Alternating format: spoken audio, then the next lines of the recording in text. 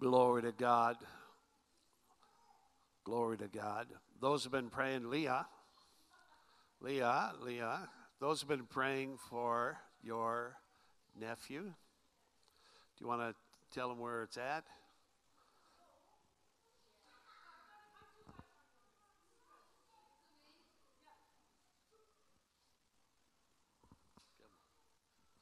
Okay, so for those of you that might not have been in this prayer chain, my nephew Eli's 2.5, and about a day and a half ago, around dinner time, he drank some antifreeze.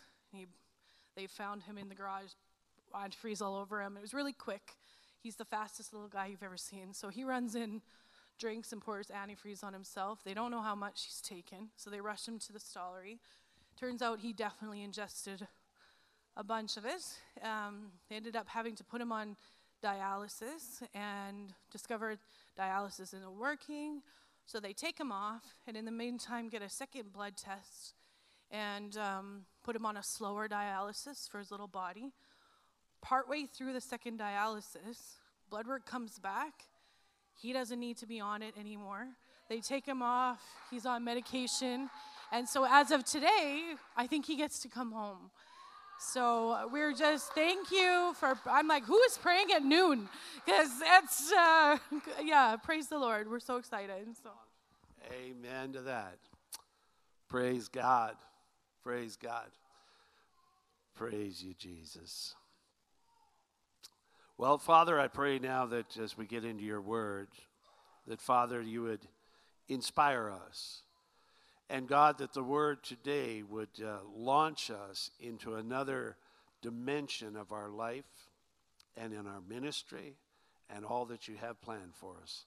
And Father, we thank you for this house and for this season of our life. In Jesus' name, amen.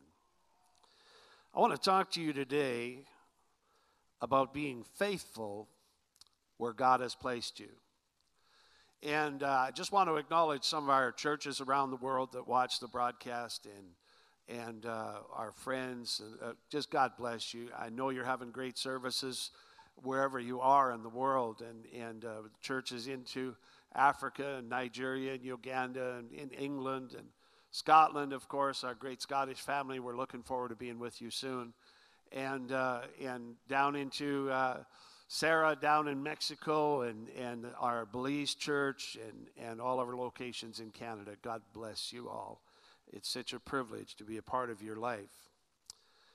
And I want you to all be faithful where God has placed you. Be faithful where God has placed you. We started a few weeks ago with Brother Joseph here from India. And Brother Joseph was talking about obedience. The power that you find in being obedient unto the Lord. And then last week, how many just appreciated the word that Leah brought last week? To give her a God bless you. Wasn't it good? I was watching the broadcast and it was awesome.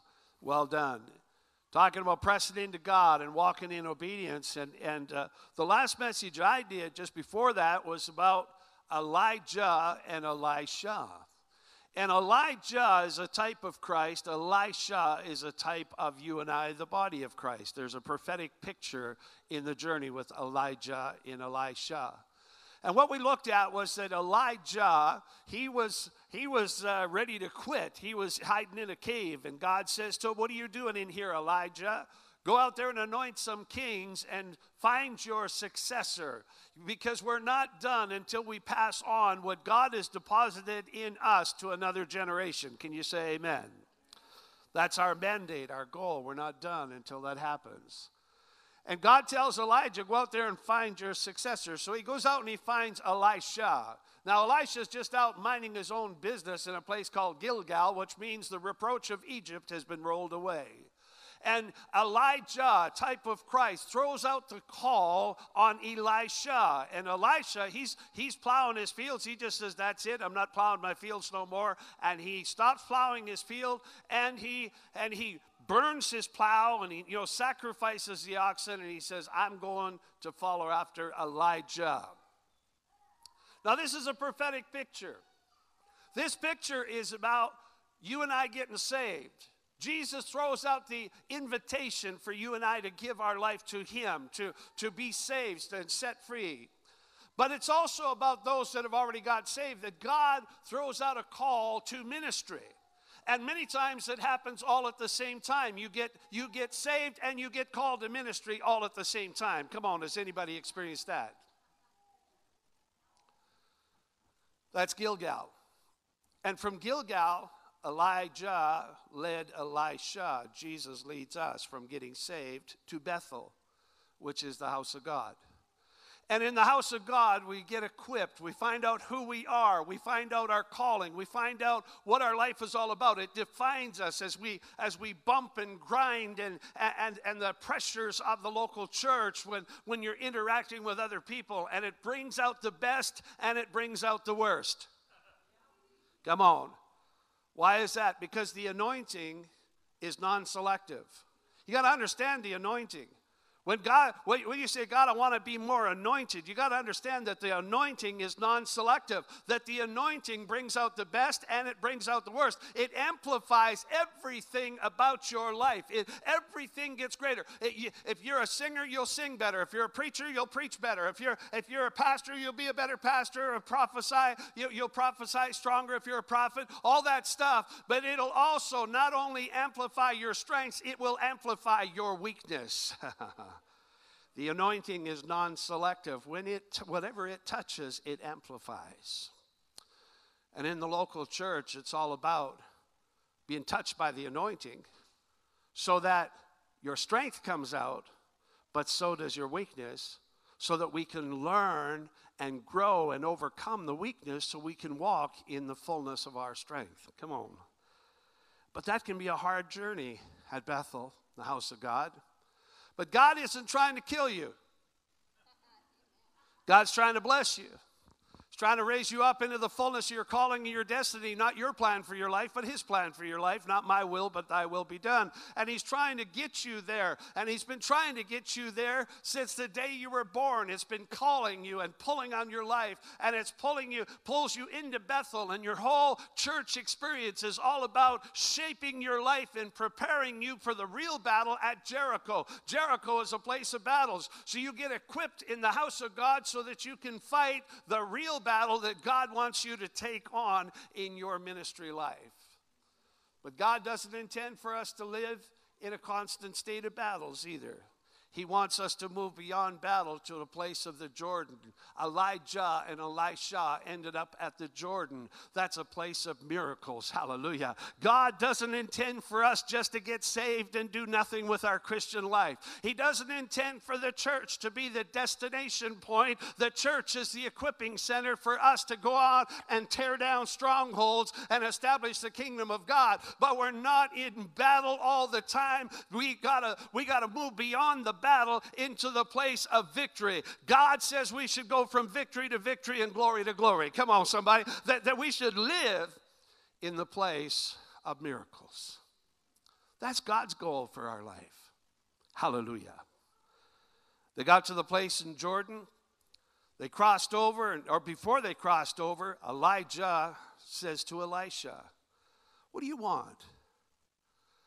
And Elisha says, "I want a double portion of the anointing upon your life. I want a double portion of your spirit." And Elijah says, "Man, you're asking for a hard thing, but come with me. And when I'm taken up, if you see the fire, if you see the fire come, you'll know that you've got your request from God." They cross over the Jordan, and the fire comes for Elijah, the great prophet. The chariot of fire comes to take him home. And the fire comes and takes him up, and Elisha saw the fire. So Elisha knew that he was going to receive a double portion of the spirit that was upon Elijah. But he followed the fire. See, when you see the fire, seeing it's not enough. You've got to follow that fire, and you watch for the mantle to fall. See, when the chariot came and picked up Elijah and took him up into heaven, the mantle fell upon the earth. And the mantle, because the mantle is not needed in heaven. Come on, the calling, the authority of God, the ministry gift, they're not needed in heaven. Those mantles are for here on the earth for you to go from victory to victory and glory to glory. So Elijah was taken up into heaven, but the mantle stayed here. But Elisha had to pick it up. He had to pick it up.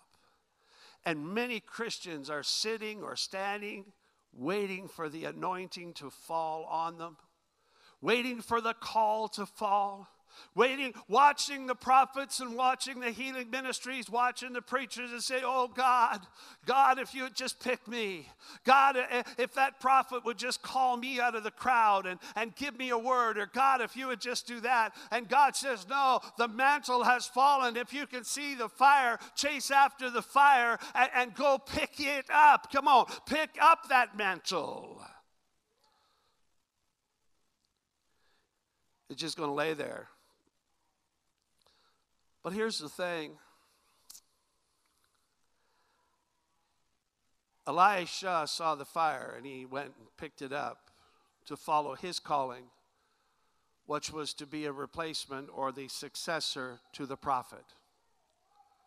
And many people don't grab a hold of the mantles. I'll just give the parents a moment with the kids here.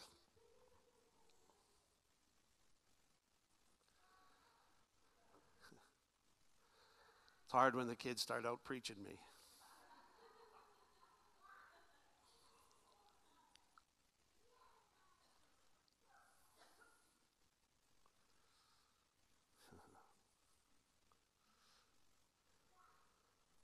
Why? Oh, I love that kid. Why?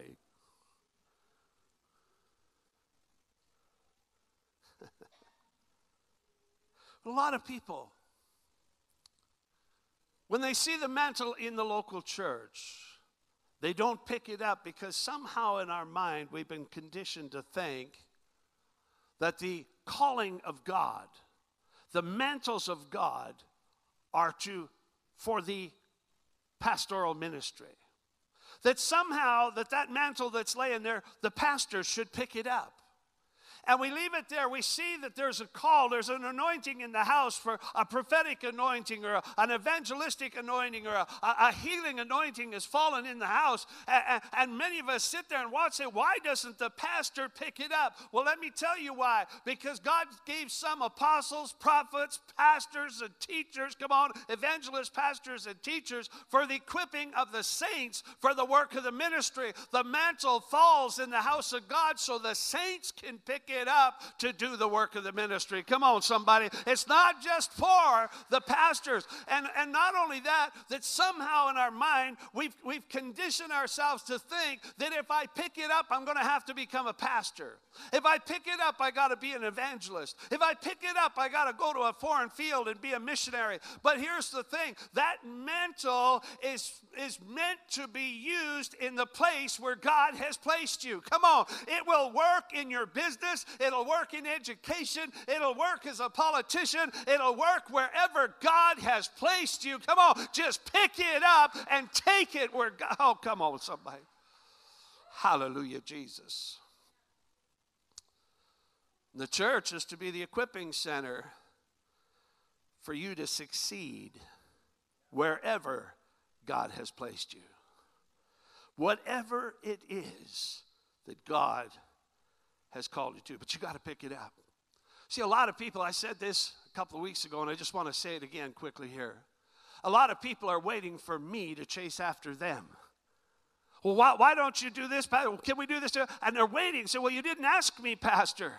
Don't wait to be asked. Chase after it. If you see the fire, if you see something that connects with your spirit, don't wait to be asked. Chase after it. Grab that thing and start. Oh, come on, start your ministry. The church is the equipping center for you to succeed wherever God has placed you. Listen to this story. There was a story told of an 11th century German king, Henry III, who, having grown tired of court life and the pressures of being a monarch, applied to a monastery to be accepted for a life of contemplation.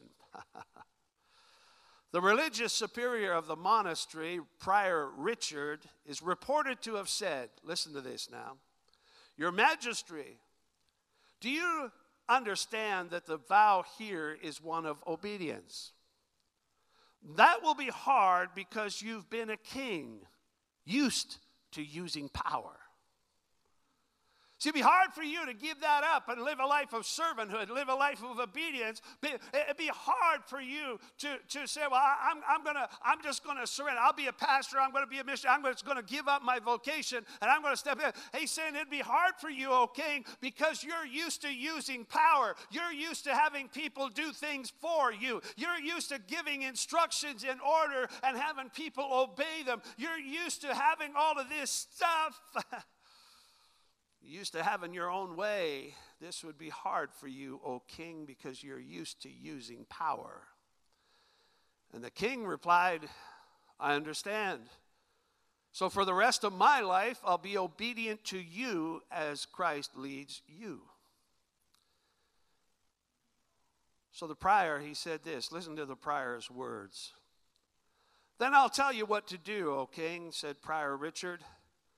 "Listen now. Go back to your throne and serve faithfully in the place where God has placed you." Isn't that a powerful statement?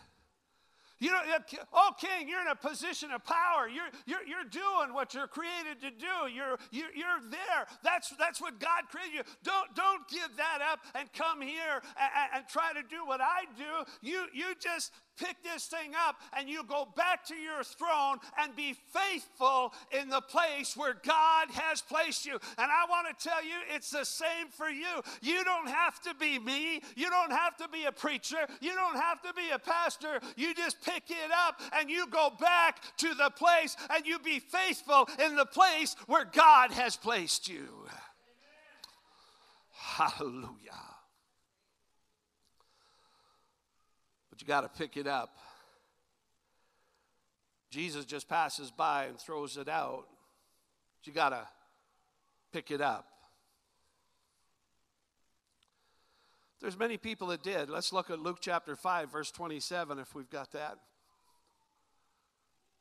"After these things, we went out and saw the tax collector named Levi sitting at the tax office, and he said to them, 'Follow me.' Look what he did. So he left all, rose up and followed him. Then Levi gave him a great feast in his own house. And there were a great number of tax collectors and others who sat down with them." This is really cool. Because what you see in here is a picture of workplace evangelism. Why was there so many tax collectors came over? Levi responds to the call when Jesus is going by and calls him. Levi says, "I'm coming," and he throws a party. He says, "The rabbi's coming over to my house. The pastor's coming over. The preacher's coming over to my house. Where Jesus is coming to my house." Hallelujah. And he invites the people that he knows. Why was there so many tax collectors? Because Levi was a tax collector. These are people he worked with. It's the people he knows. The Japanese picked up on a Greek word called oikos. I want you to turn to somebody beside you and say, "You have an oikos."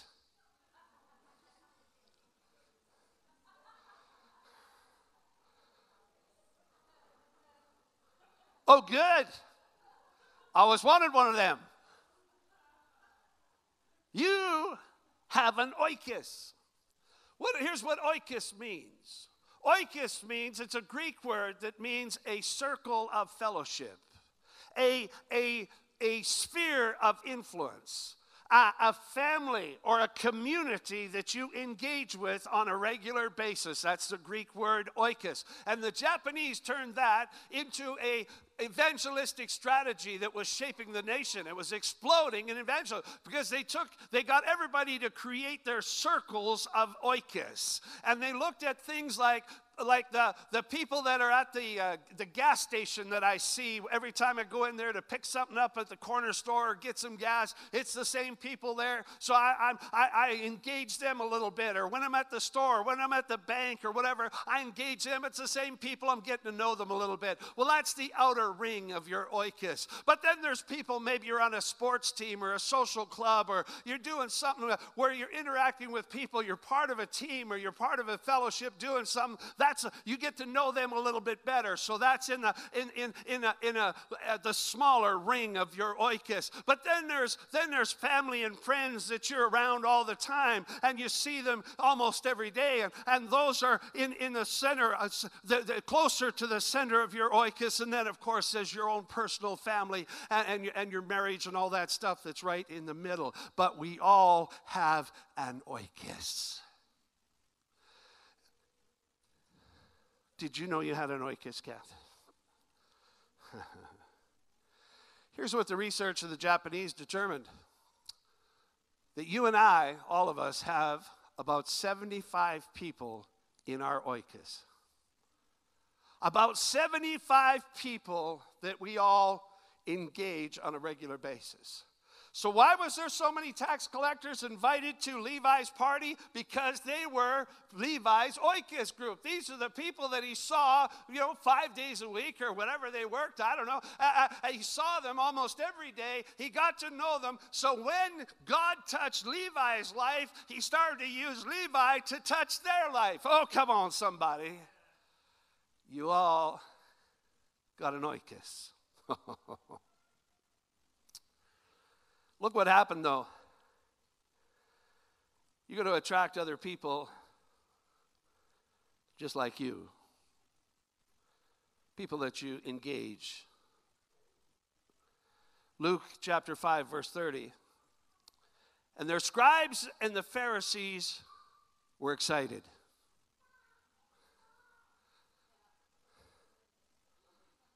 The scribes and the Pharisees complained. And here's what happens. Some religious people are not going to like the people in your oikos.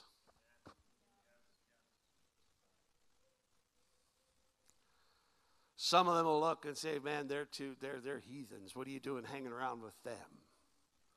And what the church does is we buy into that thinking, say, yeah, you're right. I should separate, come out from amongst them. And we get so good at coming out from amongst them that we don't know anybody anymore outside of the church. And we get inward focused. And because there's no flow coming in and there's no flow going out, we become stale, just like a pond sitting out in the middle of a field where there's just stale water because there's no fresh water coming in and there's no water going out. So it just sits there until it starts to stink and get stale and no good for anybody because nobody wants it anymore. Come on. And the church becomes stale when we don't have people coming in and we don't have people being sent out. We become stale because we become inward focused.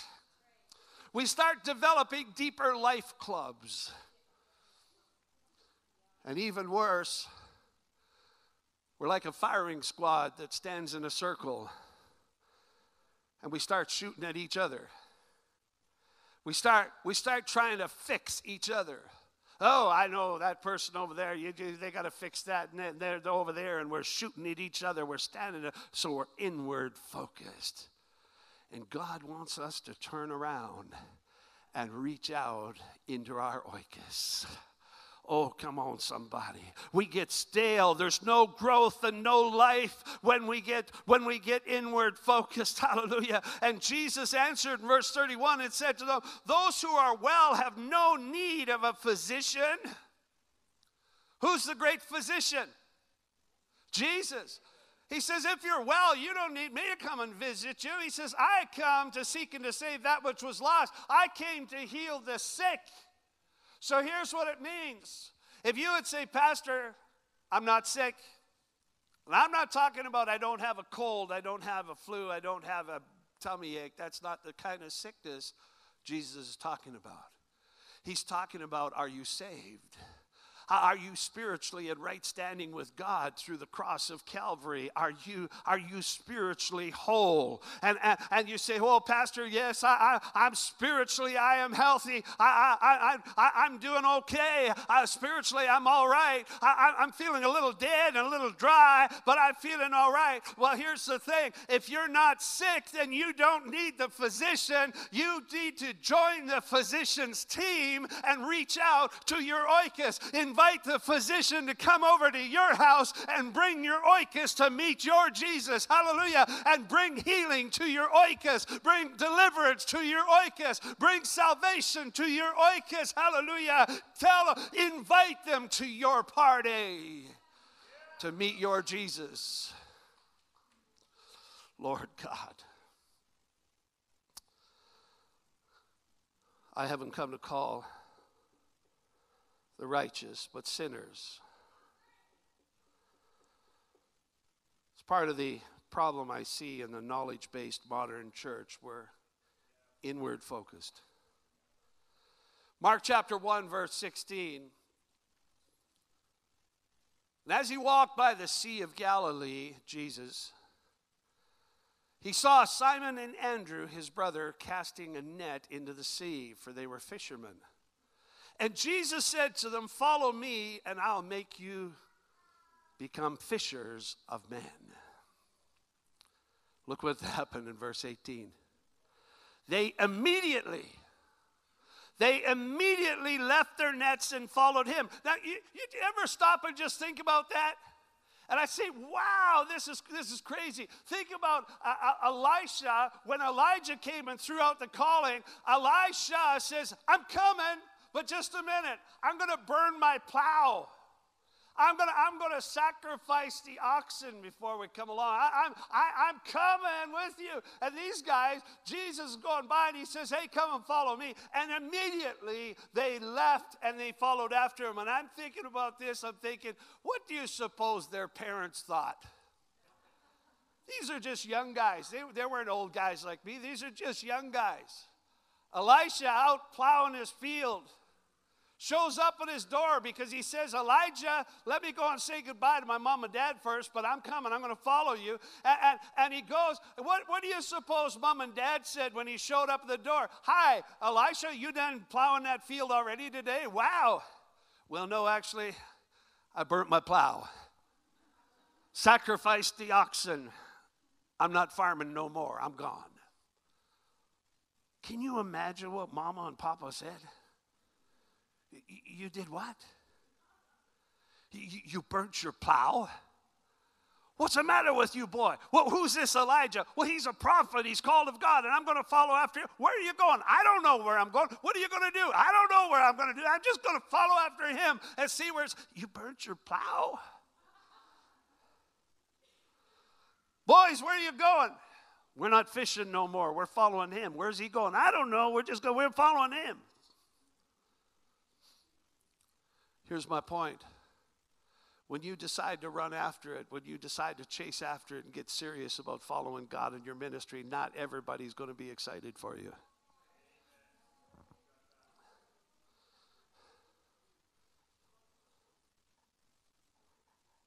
You know where I'm going with that, don't you?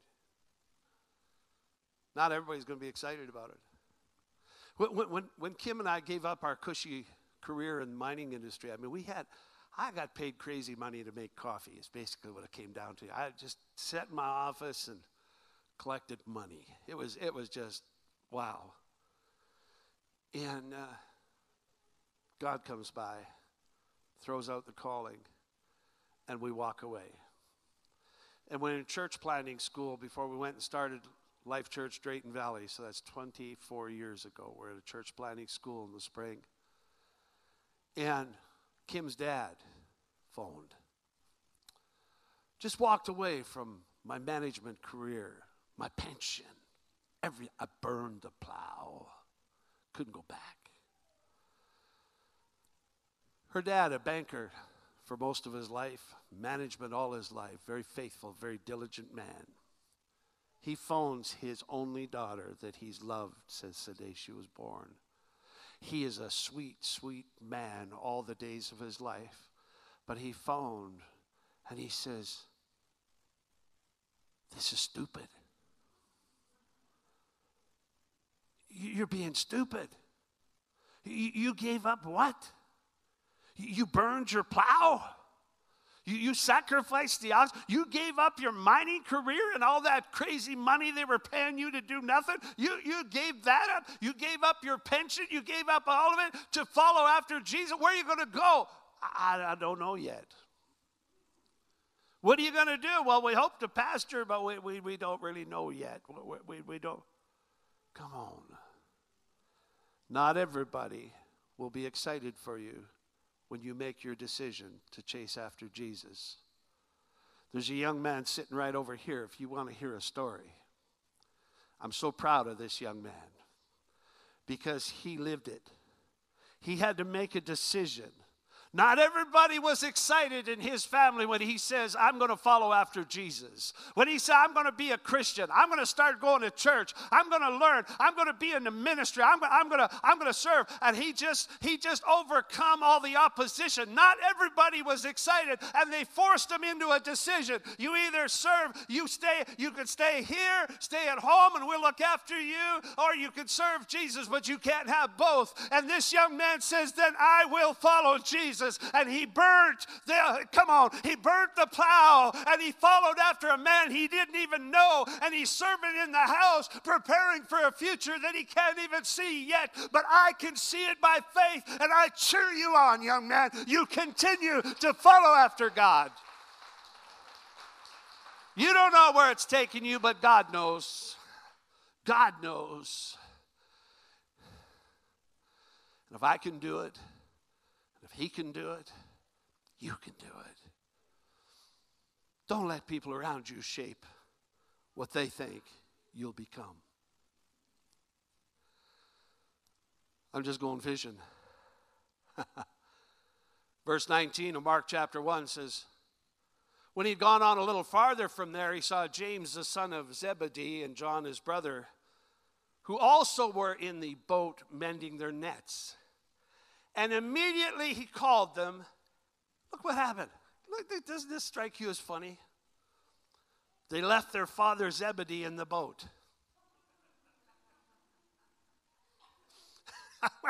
And I'm getting ready for today, and I read this, and it just struck me as funny. If you could visualize this. When Kim and I have been to the Sea of Galilee, it's beautiful there. And you just picture it. They're out there, and they're fishing. Jesus goes by on the shore and says, hey, boys, come and follow me. And immediately they're out of the boat, heading to shore, following Jesus, and leave Papa sitting in the boat. And I don't know why it struck me funny, but I was thinking, I could just see them following Jesus, going along the shore and then start climbing up over the hills. And they walk for half an hour or 40 minutes, and they're getting to the top of the hills there and looking back and saying, yeah, still sitting in the boat. I think he's ticked. I don't think he's too happy we left him out there in the boat. Come on, somebody. Can you imagine? Just immediately say, that's it. I'm out of here. Bye, Papa. Leaving you sitting in the boat. Hallelujah, Jesus. So why would these young men respond so quickly and so permanent, really? Well, here's the context of their culture of the day. The young men of the Jewish culture were all trained to become rabbis. They were trained as school children and raised with the intent that you will become a rabbi. But to become a rabbi, it meant that you had to memorize the whole Old Testament. So if you actually succeeded, by the time you were a teenager, you could quote the whole Old Testament, chapter and verse. I've been told that you could name a bird or say, name all the birds in the Old Testament, and from memory, they could just recite all the birds that were there. Or whatever you wanted to know, they knew the Bible. They memorized. But not everybody could memorize it enough to become a teacher, a rabbi. The standard was very high. And if you couldn't memorize it good enough and couldn't reach that level, then the custom was you can't be a rabbi teacher, so you follow your father's trade. You go learn from your father and just do what he does. All of these young men were fishermen because their father was a fisherman. And they're following in the trade of their father because they didn't qualify to become rabbis. They couldn't follow the rabbi. They couldn't reach the standard of academic knowledge. Then Rabbi Jesus comes by, and he gives them another chance. Rabbi Jesus comes by and gives you another chance. And maybe the academia didn't see that they were good enough to be rabbis, but Jesus knew their heart. See, it's like maybe the academia, maybe you don't know the Bible, maybe you haven't got a Bible school degree, maybe you don't know the word, maybe you don't know, maybe not. But God's not just looking at what you know. God knows your heart. Come on, somebody. And so Jesus coming by, he gives you another chance to be in the ministry.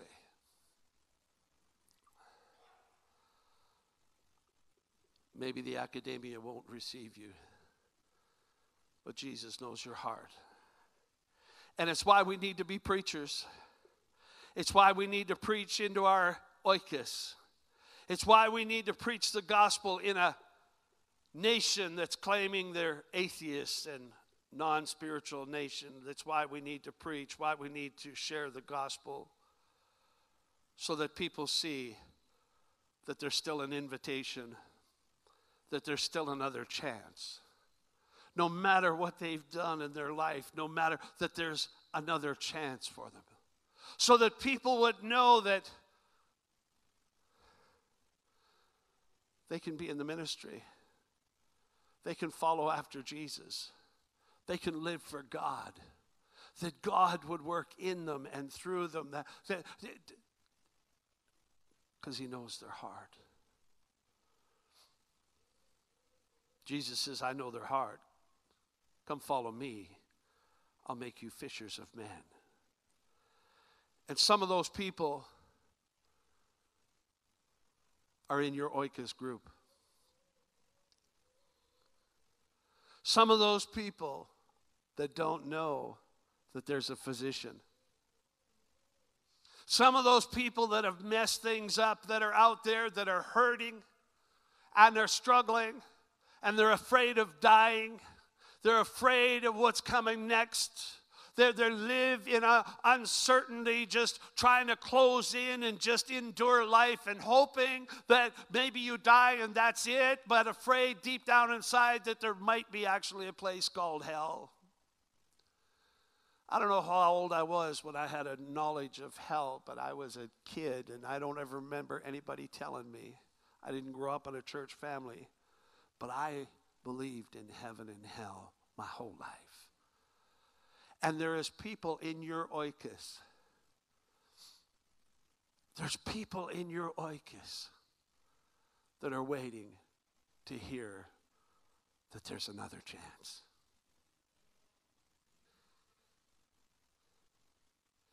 And if you would just throw your party, let people come and see how you live. You don't have to be freaky, spiritual, spooky, and walk around and speak to them in King James, the language, and thee, and come and have some donuts. Bring thee. No, I don't even know how to do that.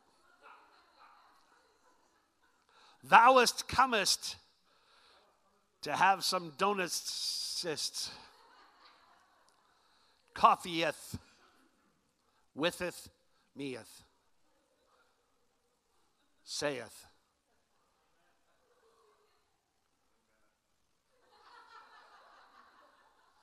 See, we get so inward focused, we create our own language.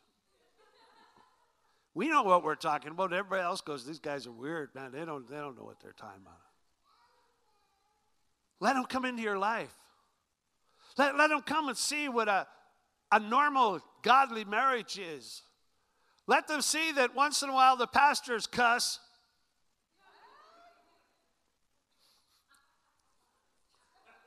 My favorite saying used to be, that'll make a preacher swear. That's right there.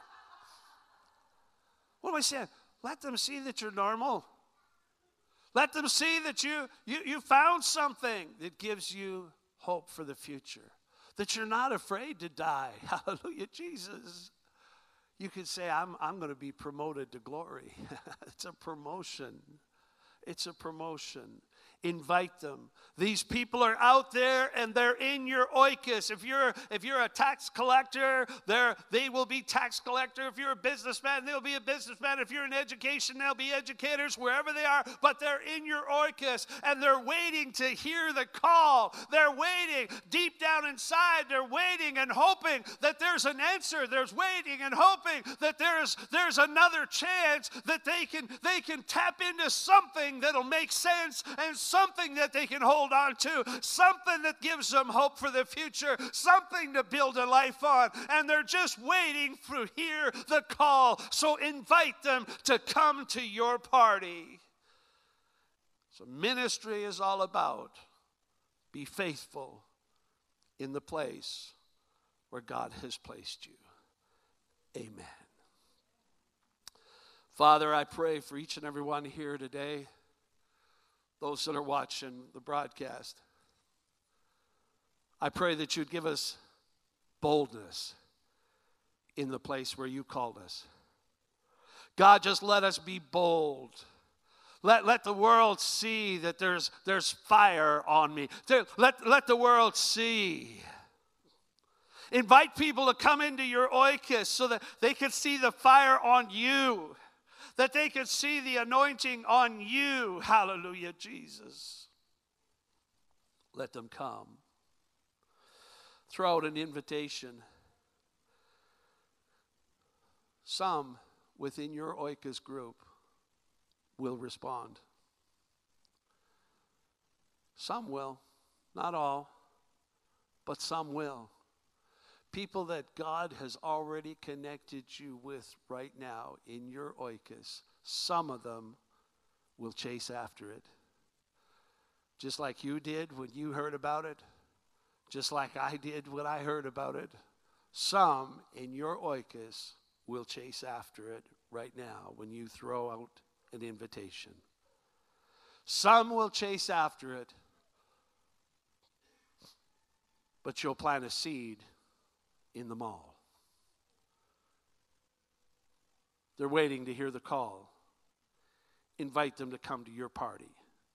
And when they come, be faithful in the place where God has placed you. Give us boldness, God. Give us favor. And most of all, today, God, I throw the challenge out today. For those that heard this message, those that are willing to say, here I am, God. Here I am, God. Send me. Here I am, God. From this day forward, God, I'm making myself available within my oikos. I don't have to fly to Africa. I don't have to pastor the church. All I have to do is be faithful where you've placed me, God, in my oikos. And I pray from this day forward, God, that you would anoint each and every one here to see the harvest, to see those that are prepared to receive salvation. To those that are searching and looking, that God, there'd be an anointing of wisdom come upon this house and upon each one of us, that in our oikos, in our fellowship group, in our community, that we would be able to see it, we'd have wisdom and we'd know what to do, and God, that the fire would work through us, and God, that they would see the fire. Give us a word of knowledge for them, God. Give us a prophetic word, God. Give us understanding for their life. Give us a healing anointing. Whatever they need, God, work through me. Let them see the fire, God. And God, as I throw out the invitation, may they pick it up in Jesus' name. Amen. Amen. God bless you. Thank you for coming to church today.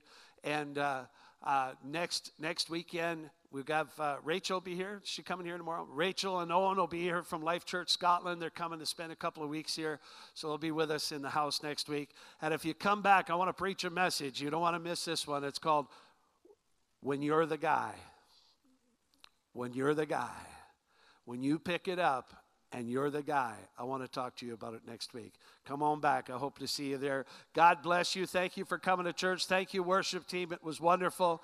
And God bless you. Stick around and have some coffee. If you would like prayer, Kim and I are here. And those that are on the altar team, be glad to pray for you. Come and have some prayer. Otherwise, we'll have some coffee and fellowship with you. And God bless you. Hope to see you throughout the week. Have a fantastic life and be ready to minister within your oikos in Jesus' name. Amen.